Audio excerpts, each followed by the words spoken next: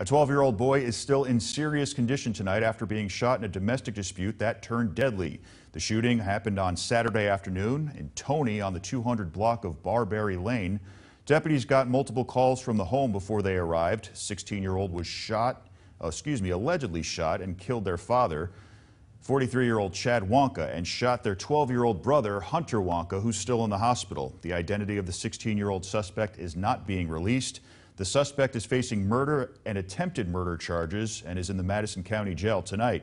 Madison County Sheriff Kevin Turner is urging the community to report any domestic violence issues to the sheriff's office.